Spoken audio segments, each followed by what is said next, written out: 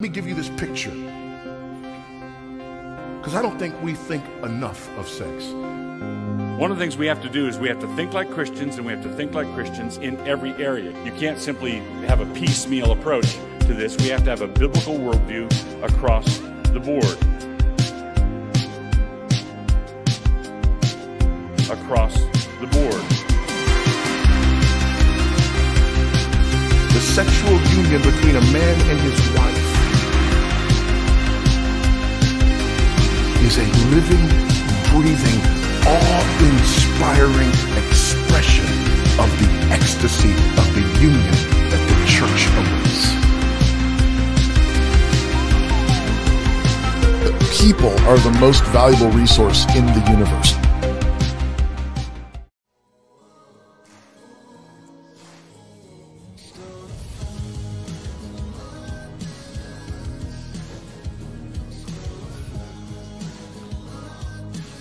Let's see if I can do this. Hey, y'all, it's Waterbreak with Waterboy and John Branyan.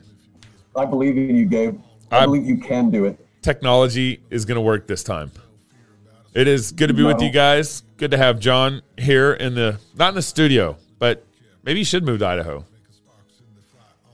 You know what? This virtual reality thing has made it very difficult to decide whether or not you're actually in the studio, just because you are electronically present. I mean, it's a whole esoteric, existential question that we probably don't have time to go into right now. So. No, we don't. This is only a 20, 30-minute show. So, well, you're the one that brought it up. Remember that. It wasn't me that did that.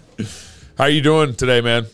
I'm peachy. I haven't really been thinking about anything except the FLF conference coming up next week. Yeah. And so I was out on a walk today, talking to God about how I remember when I was a kid and my birthday would come around and it would just consume the entire month prior to my birthday, where I would just try to race through as many days just to get to my birthday. And my mom would say, "We shouldn't wish your life away, John. You should not wish your life away." But I've been totally wishing my life away in anticipation of the FLF conference. Yeah, so.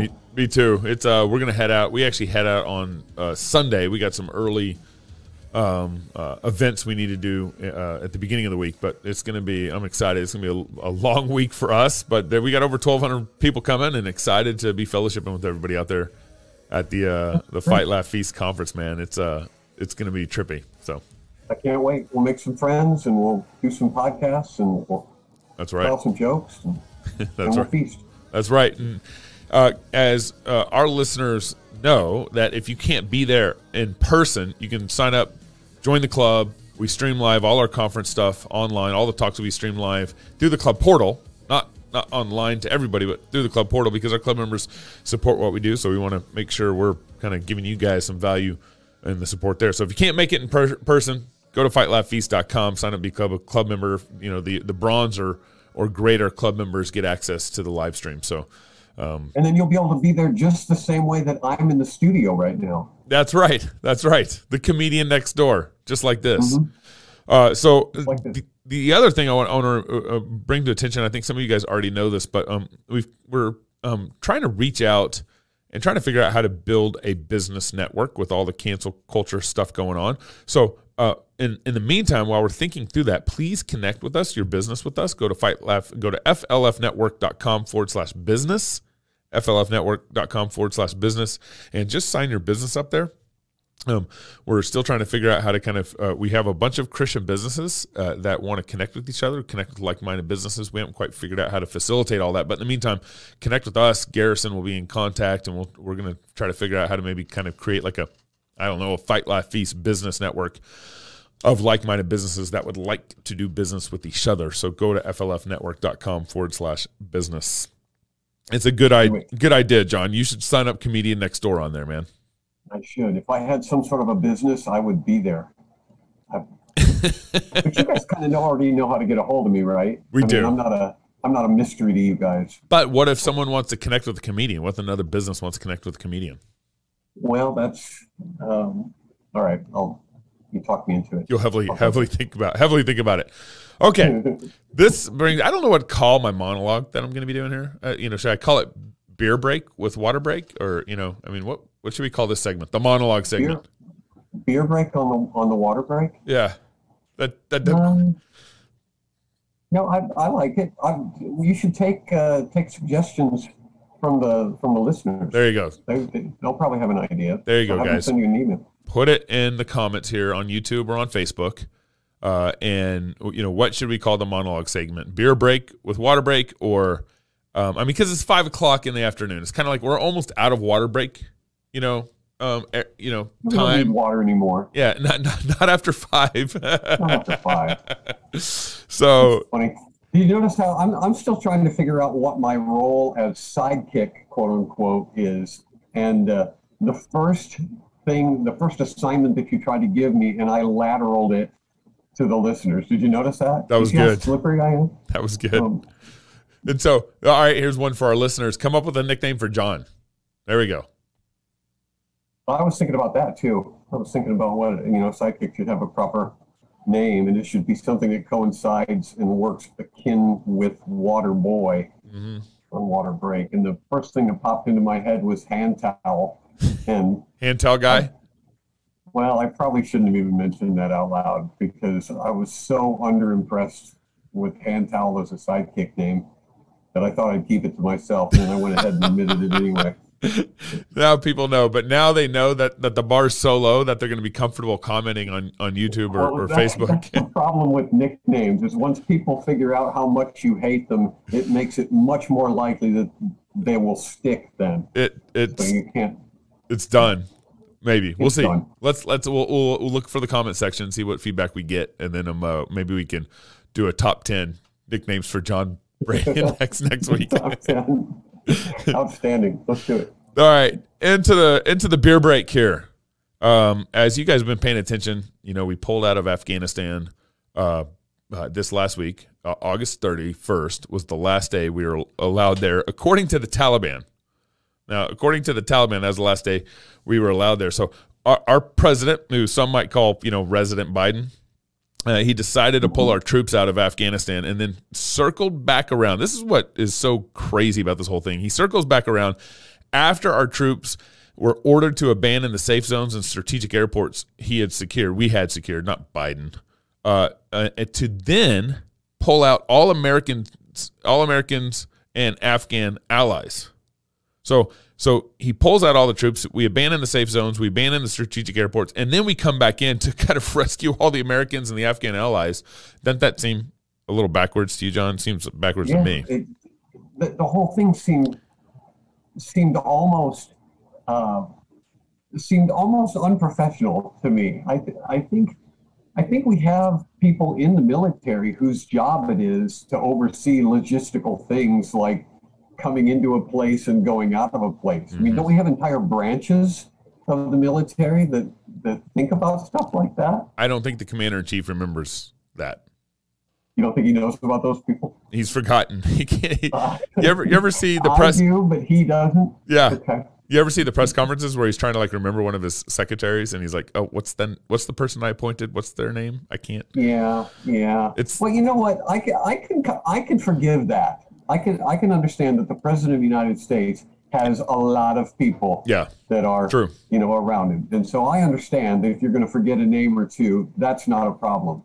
But to forget that there's a whole branch of experts that know how to move equipment and personnel all over the globe, to forget about that's a little much for me. I think there's some legitimate questions there. But I don't know how to think about why did Biden do this. I just politically, it blew up in his face. Why did he do it? That I don't even know the real answer to that question. But after he pulled everybody out on August 31st, or maybe it might have been the morning of September 1st, he tweeted this out. He said, "Last night in Kabul, the United States ended a 20-year war in Afghanistan, the longest war in our history.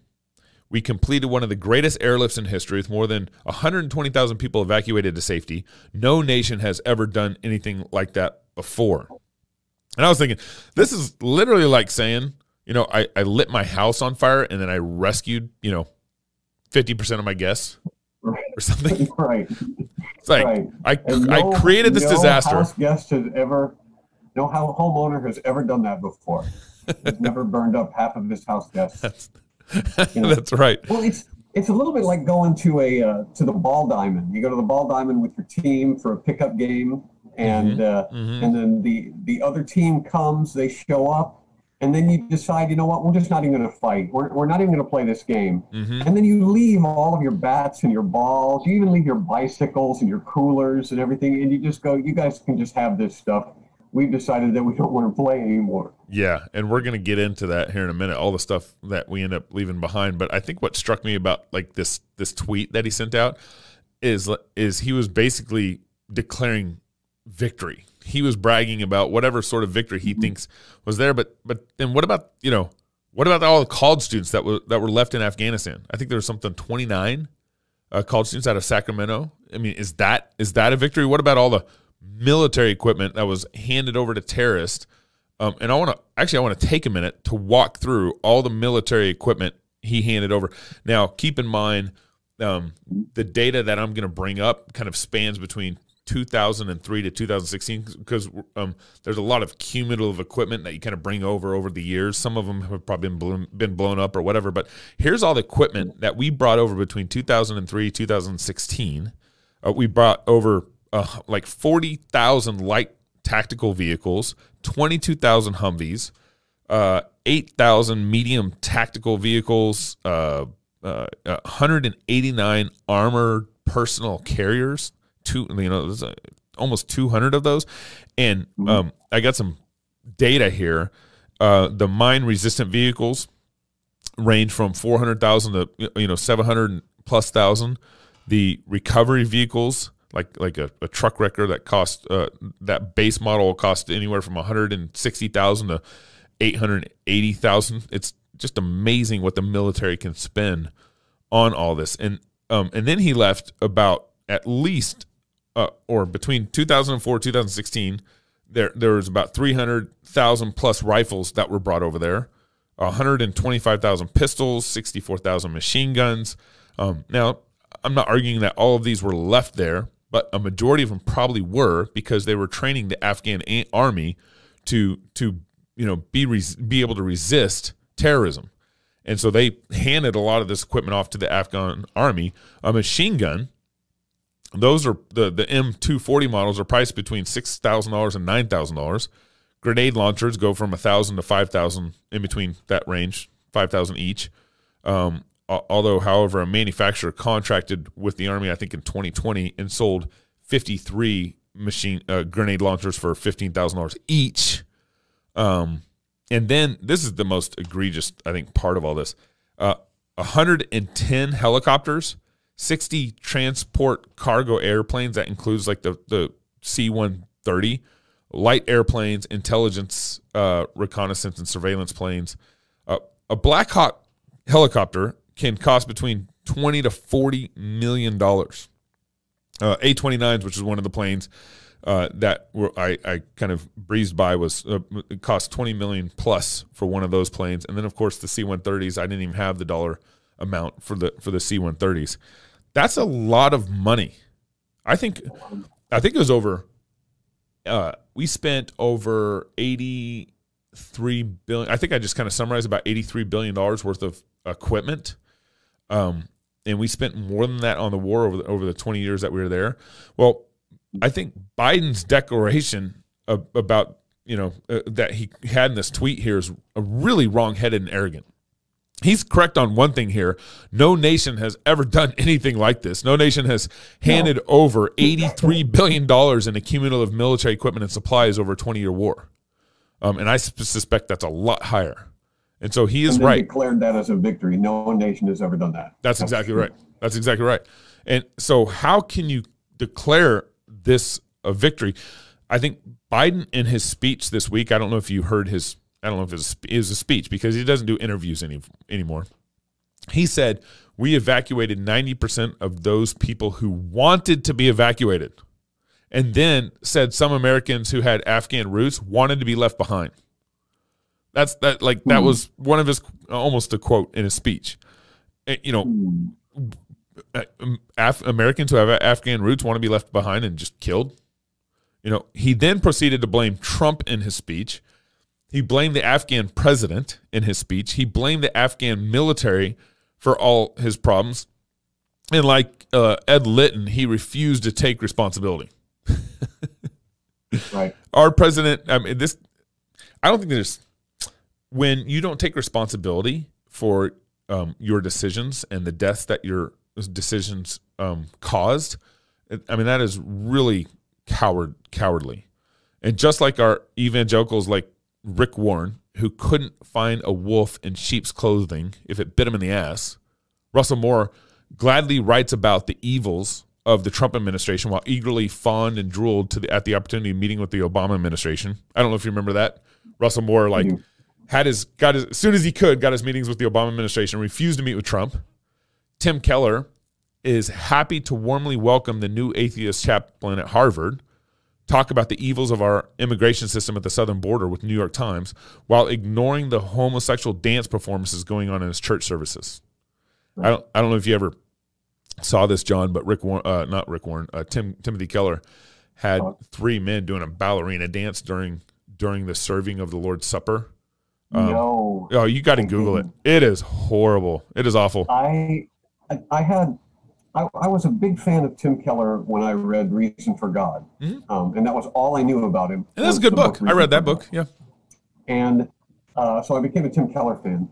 But then as years, I'm always cautious about becoming a big fanboy of famous people because I'm waiting for something like that to happen. Mm-hmm. And my issue with Keller over the years was not really, I didn't have a major falling away, but I just noticed that he started to become increasingly more and more vocal about the church's responsibility to the poor. Yeah. And the insignificance of churches basically outside the big city. Now, he never said it like that. Right. But his tweets were always very much, big city is where God is moving, right, and out in the urban areas is where nothing of consequence happens. And right, so if you really want to be tapped into the living power of God, you've got to be involved in some sort of urban ministry. Right. Mm-hmm. And I always just thought that was a little bit unnecessary to be that elitist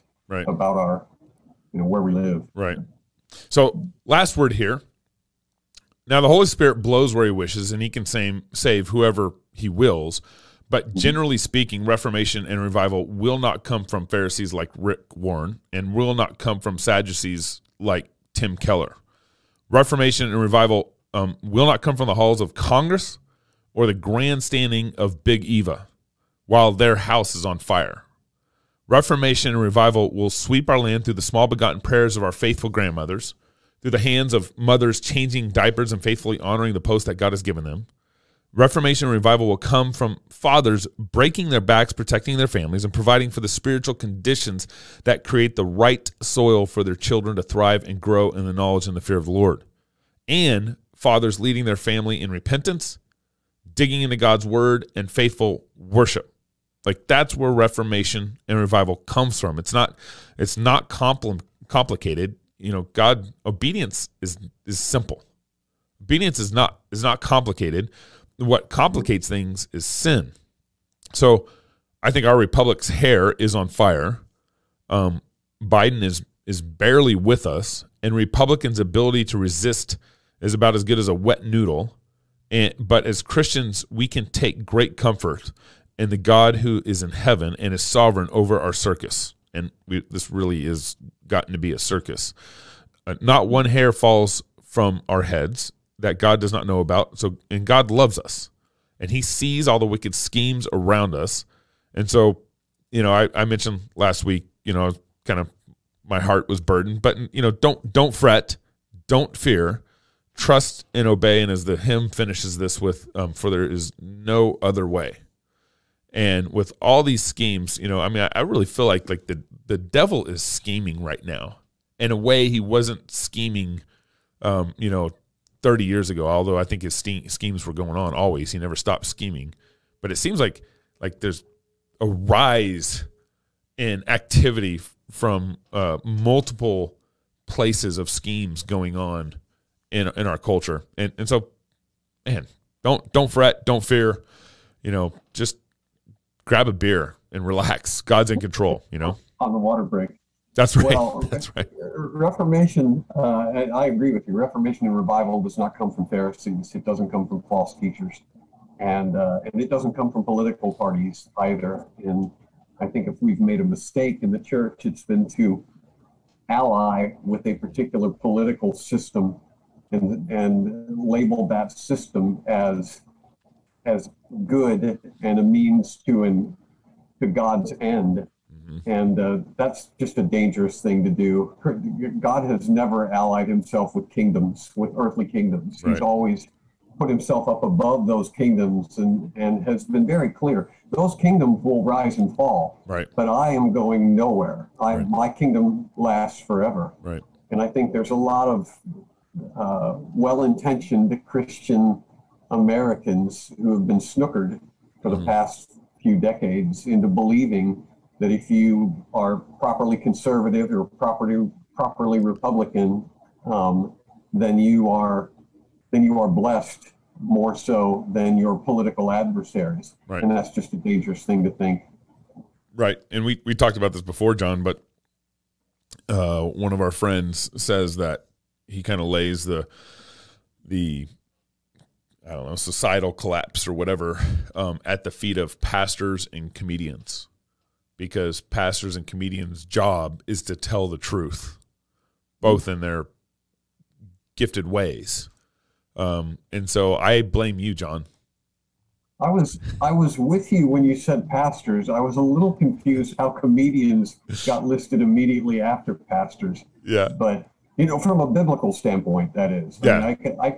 I can track with you about spiritual leaders being accountable for the flock, but you're going to have to help me unpack the Greek and the Hebrew meanings of the comedian. Well, I think there's a cultural, what he's saying is pastors play and comedians both play a cultural role in telling the truth to society, not just to the pastors to their church, but also to the world. You're familiar with the Overton window effect, and I mean, comedians are getting canceled because the Overton window effect has shifted. And so things are bad when comedians are getting canceled. First, pastors started getting canceled, talking about the sin of homosexuality, but now comedians are getting canceled because that window has shifted so much. And in some sense, comedians have a kind of a prophetic voice, and they're able to make fun of real truths, which have an impact on how people think. Yeah.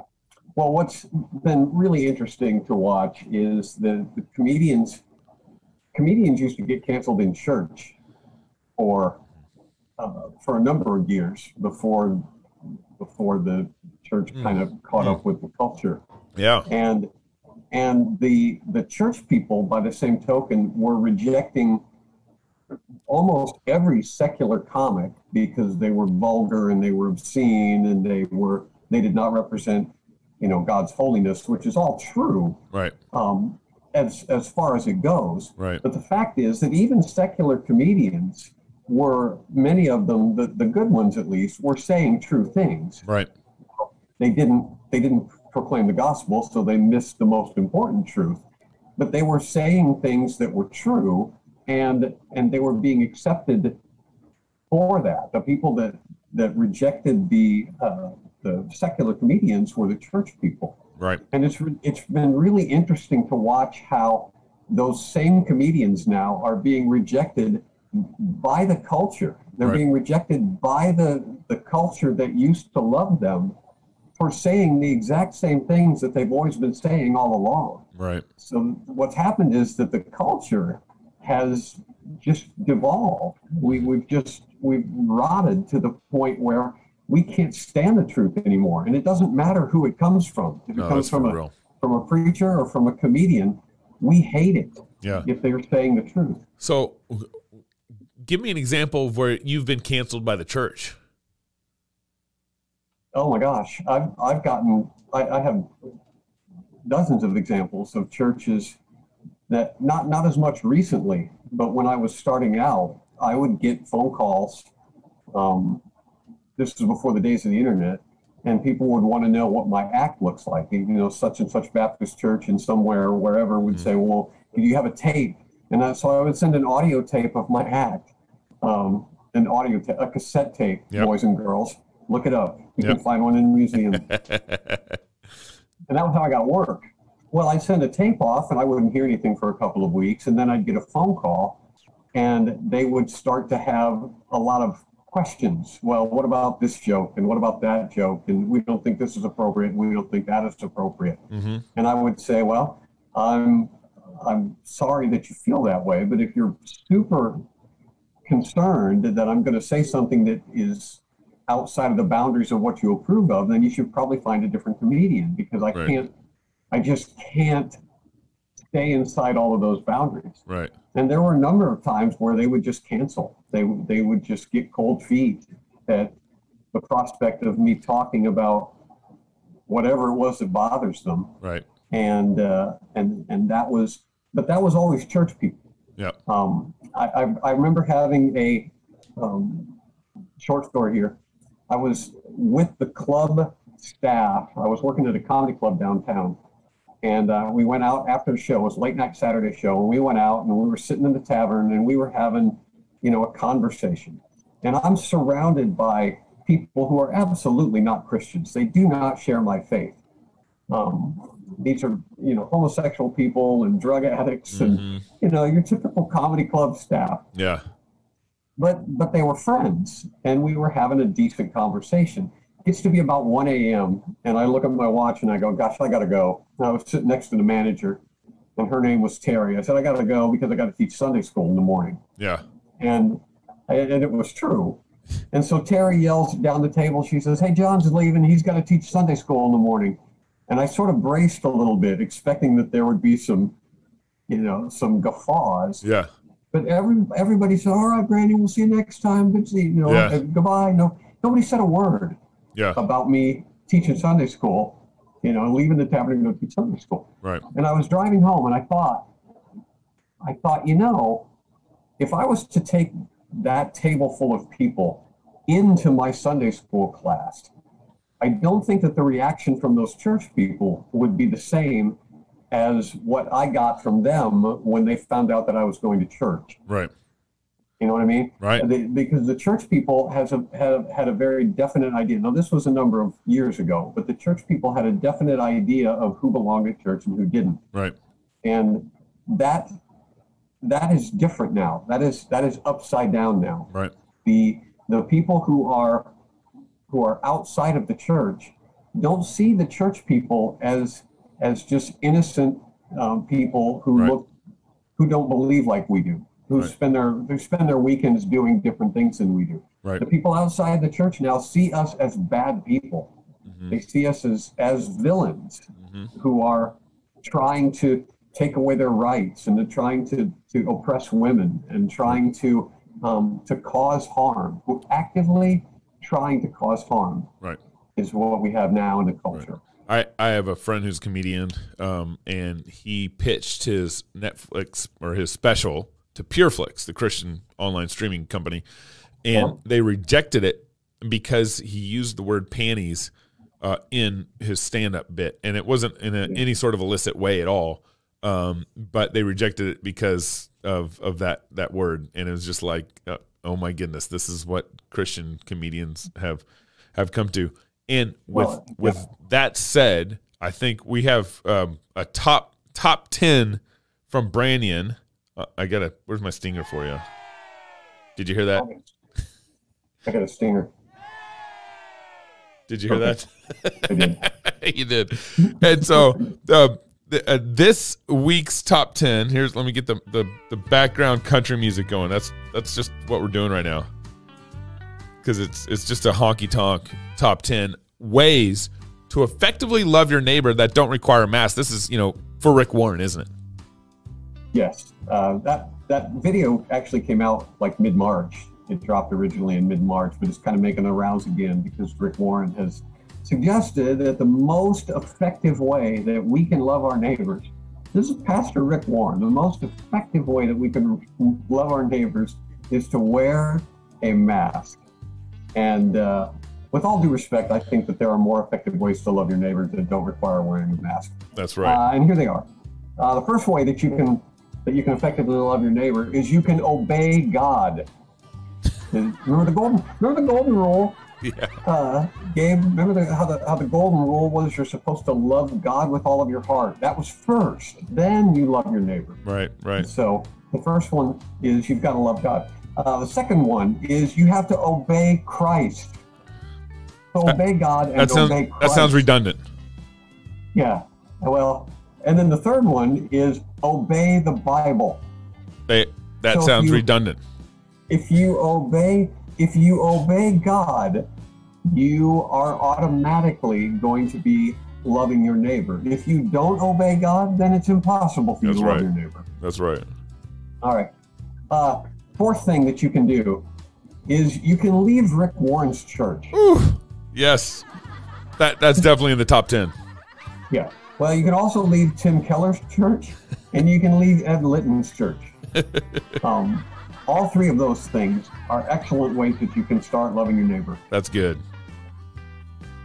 You can stop doing the same thing over and over again, expecting different results. Isn't that the definition of insanity? G.K. Chesterton came up with that? Yes.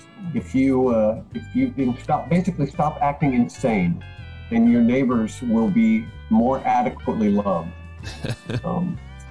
You can also remind your neighbor that masking is only effective at catching things like President Biden's drool. Ooh, that's true. It's effective at catching drool, but that's it. But viruses are much smaller than drool. And then I like how you worked that out. You worked that one out for us, for the audience. You're like, the joke there is that masks can actually catch drool. Not viruses. Yeah. It doesn't actually catch viruses. Let me explain that to our audience. I'm trying to connect the pieces. I'm sorry. Sometimes I do that. One of the key rules to being an effective comedian is you have to assume that the audience is as smart as you are. And I am sometimes guilty of breaking that rule. That's right. So I don't know that this is as much a list or a way to love your neighbor as much as just a question. But what about whatever happened to my body, my choice? Wasn't that a thing? Wasn't that a thing that applied when you wanted to murder a child? John, doesn't it? You're using their logic against them doesn't really work. Using that didn't really answer my question or clear anything up for me. No, but all you're doing is you're just trying to use their logic against them. Well, as long as I want to murder a baby, then it's I my have body the freedom to do that. Mm-hmm. But if I want to not wear a mask, okay. All right, and the number one thing that you can, the number one way that you can love your neighbor without wearing a mask is to make a mask out of an old sock and then throw it away. I got my drum. My drum is a little late for you. That's all right. I'm playing with the board. The important thing is the effort. Yep. There is absolutely no doubt in my mind that if God had intended us to wear a mask in order to love our neighbors, then something in the scripture would say, thou shalt wear a mask in order to love thy neighbor. Yeah. But it doesn't say that directly. And so I'm a little offended by the insinuation that somebody who just has a more famous ministry than I do gets to determine that you're close. That being vaccinated is absolutely the correct way to love your neighbor because Rick Warren says so or Tim Keller says so. And I just think that we've politicized our healthcare so bad, and it's really sad to watch like guys like Rick Warren and Russell Moore was doing the same thing. They're probably being paid by the CDC to do this campaign stuff. And it's really, we've politicized our healthcare so much that these guys are getting sucked up in it. And the crazy thing, we played this on the Midweek Fix this last week, was watching Rick Warren. One of the things he said was, not to politicize the pandemic. And as Toby pointed out on our show, and he's like, Rick Warren's talking about guys like me and you. Right. And he's saying, we're the ones doing it. We're the ones politicizing the pandemic. And it's like, right. Wait a second. No, we aren't. We aren't right. politicizing the pandemic. The CDC is. Joe Biden is. Fauci is. And you can all you have to do is just listen to, what they were saying in March 2020 and listen to what they were saying 3 months after March 2020. And you can see they're right. politicizing it. Well, and so are the people who are saying that the proper way to love your neighbor is to wear a mask. That's politicizing the pandemic. That's right. making this political thing a matter of faith. That's right. And I'm not the one doing that. And Beth Moore says the same thing. It's inexcusable for a Christian to politicize this pandemic. It's like, who are you talking to? Are you talking to me? That's right. Because I'm not doing that. Well, I think Christians need to, we've said this a lot recently because we can't get away from what's happening. The first crime scene is, if you don't do anything about it, the second crime scene is always going to be worse. And Christians need to start kind of waking up in how we see the second crime scene that we're in. I can't believe what's going on in Canada. We're going to talk, I think, a little bit more about that on the show Sunday night. I can't believe what's going on in Australia. At what point, John, would you leave Australia? Would you leave it now? I've been gone a long time ago. You have been out of Australia a long time ago. Well, let's say you're in Australia now. Would you stay? Yeah. It's easy for me to sit here in a totally different country, in a totally different system, and say, well, this is what you ought to do. And so I don't want to do that. Right. But I am, and I'm also curious about how many people there are like you and me, and like the Fight, Laugh, Feast members, who are actually over in Australia, but nobody's paying any attention to them. Yeah. And part of the strength of the media is the fact that they are so loud that they make you think that you're the only person on the planet who believes what you believe. That's right. Yep. Because all you ever hear is the godless nonsense that spews from the television and from the radio and from the major sources of news. That's right. And that's a powerful thing. It's intimidating, and it will wear down your spirit if you believe it. But I think there are good people in Australia. I think there are good Christian people who are trying to stand up for what is true, and they're just being shouted down. Well, and I think I was just thinking about this today with the guys, but in Tasmania, we know there's a good church work happening in Tasmania, and so I think at minimum, I would check into that and maybe move to Tasmania, gather there. Tasmania is a smaller land mass, and so you actually might be able to put up more resistance and a better fight and create your own liberties there on that, I guess, island, Tasmania, country of Tasmania, island, whatever.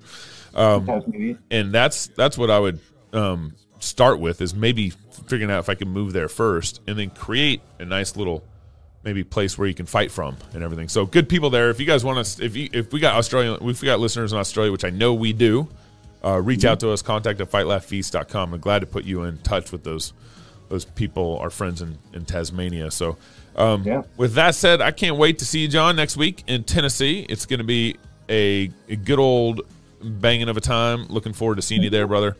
And until next week, you guys, we'll see no Waterbreak next week. So maybe we're 2 weeks out to getting back to this. But until next week, drink extra water tonight, because no water for 2 weeks. That's right. Yep, that's right.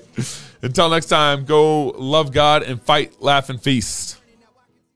Do you know where you're going to be at September 9th through 11th? I do. You're going to be in Lebanon, Tennessee at the Fight, Laugh, Feast conference on the politics of sex. Ooh, okay. All right. Well, do you know why you're going to be in Lebanon, Tennessee at the Politics of Sex conference? I just Country music center of the world. No, because if we don't get God's design ordered rightly in our lives, male, female, family, Marriage, culture, yeah. marriage, the politics of sex, what we're talking about. If we don't get this right, well, we're going to get what we got right here, right now, in this culture, which is hell-bent on destroying itself. Yeah, you know why else you're going to go? Why? Voddie's going to be there. Hey! David Bonson, Pastor Doug Wilson. Yes. You guys going to be there? I'm going to be there. Uncle Gary's going to be there. C.R. Wiley's going to be there. Ben Merkel's going to be there. Everybody. That's more than Fab Five. We got SWAT talks all day Saturday. I mean, everybody from the Fight Laugh Feast Network's going to be there. Oh, and I'm looking forward to the psalm singing, the ruckus psalm singing, and the Holy Ghost speaking in tongues. Whoa. No. We're not doing that? No, we're not doing that. Next conference. Go to flfnetwork.com, click on events, and register now. There's also a link down in the show notes. Just go down there, scroll down, find it. It's better on there somewhere, I think. Yeah. What if we have a translator for the tongues? No.